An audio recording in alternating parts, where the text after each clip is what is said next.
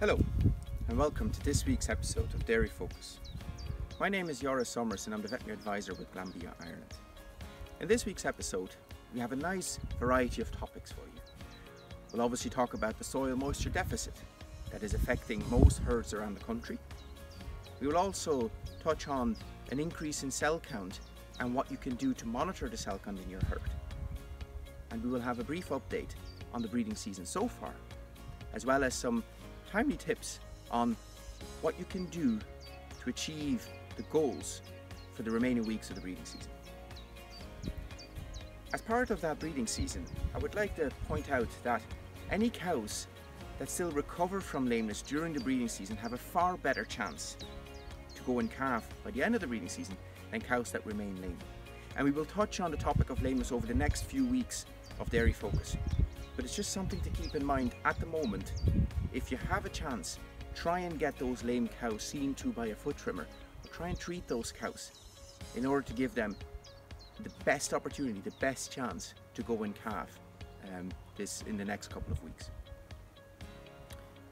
Also, most of you will receive the bulk tank herd disease screening reports. Use those reports to follow the trend of diseases in your herd. And at the moment, probably the parasite control is becoming more and more important. So keep an eye on those readings, and if you're an autumn calving herd, certainly use those readings. They are very valuable when it comes to drying off your cattle over the next 2 months. But now let's go to our friends at Dovea Genetics with an update on the breeding season so far and what to do for the remaining weeks of the breeding season. I'm Lynch here from Dovea Genetics. I'm here today to give you a quick update on the 2020 breeding season so far. I suppose submission rates have been excellent to date, and we've seen here a huge interest in sex semen this spring already. With soaring temperatures forecast for the coming week, make sure to keep regular checks on both your cows and your vasectomies or stock bulls running with the cows. We recommend that you stay going for at least another few weeks with beef AI in your dairy herd. When selecting sires, keep an eye on your dairy beef index. It's a new index with the last year, and what it does is the overall figure gives you a balance between calving ease, gestation length and carcass value. Okay, we've some exceptional sires here in Dovea to choose from. Don't be afraid to ring some of our reps or any of us here in Dovea at any time to discuss your options for the dairy beef sires for this spring. Thanks for that. Very interesting stuff. Now, a rise in cell count is something that happens in most herds. And we'll go to John Fitzpatrick from our milk quality team, who has some really good advice on how to monitor the cell count in your herd. Hello, my name is John Fitzpatrick. I'm a milk quality manager covering Lynch in North Kenny. I'm getting a lot of queries at the moment regarding cell count and cell count testing. First of all, what I'd say would be the best protocol to start with milk recording. For the information that you get back, it's worth its weight in gold, whether it be your fats, your proteins, your cell count in general, and your milk yields. So what I'd say would be the two options to go for would be the DIY milk recording or to go with a technician out on your farm, which is all going ahead at the moment with COVID-19 restrictions. So contact your local milk quality rep, whether that be on your Munster or Progressive Genetics, to get the ball rolling and get a milk recording started. A lot of information that's given back to you, and a lot of stuff you don't even realise. Like I always say, the rule of thumb is a good cow, bad cow, which would be you could think a cow is doing so many litres and she might be doing as well as you think it is at all, and the same, a bad cow might be doing a lot better than you think it is, and the only way to find out that information out is with milk recording. You can sample with ourselves. You can get bottles from your local milk quality manager or your local branch. We only do cell count individually, so the best procedure for that would be to strip out your cows well, draw into a jug, and fill the bottle and put the number of the cow on top of the bottle. Just make sure and disinfect the jug between each sample to stop contamination. We're not taking in any samples into the factories at the moment because of the COVID-19 restrictions, so all samples have to go by haulers. So the best way to do would be to ring your driver or your haulier the day before you're going to get your samples, your milk collected, and get your samples collected with them, and just make sure they're disinfected and clean and left out properly for your driver. He can take them in. If your milk happens to be collected before 6 o'clock in the evening, you will get your samples tested next morning in Glanbia, and you'll have results back out by, all going well, lunchtime or after lunch the following day. If you want the results fairly quick, you can contact your local quality manager, and we can email them or send them on to you by WhatsApp if need be within the following day.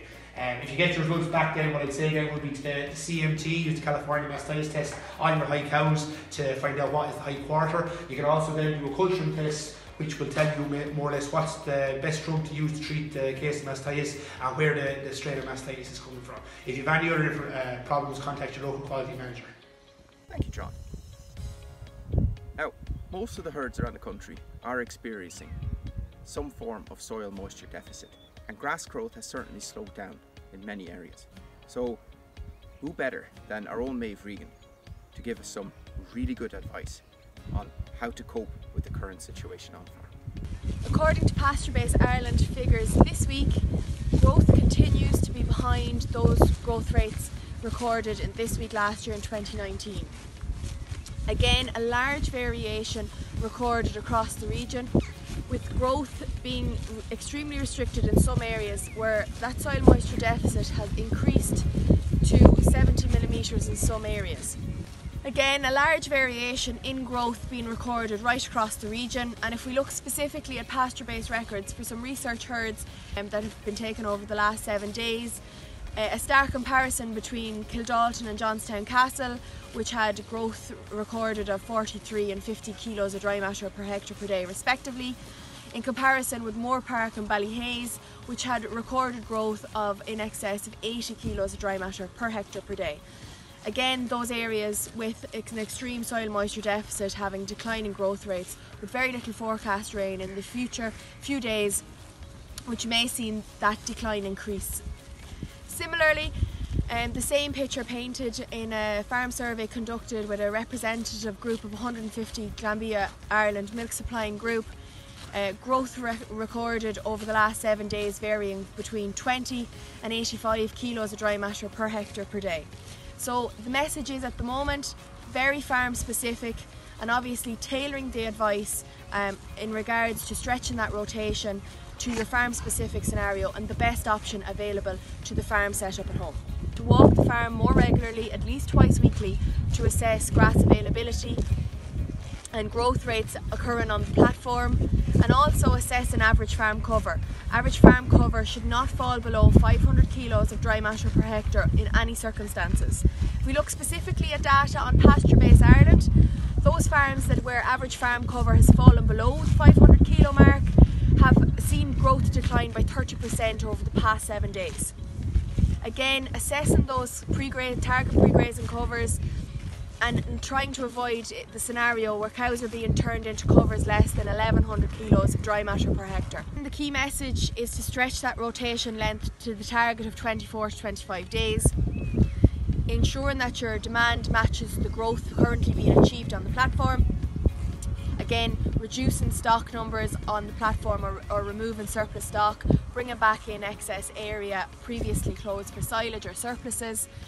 And where a deficit occurs or where demand is continuously exceeding growth, that deficit must be filled by either increasing concentrate supplementation or introducing a silage or a forage buffer. In cases where soil moisture deficit increases or dry conditions continue over a period of time, it's important to keep in mind that early intervention is key.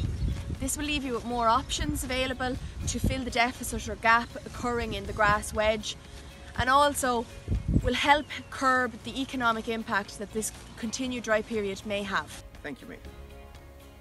And that concludes this week's episode. I hope you enjoyed it and got some really good information out of it. If you have any further questions on any of these topics, please contact your local Glanbia representative or log on to glanbiaconnect.com.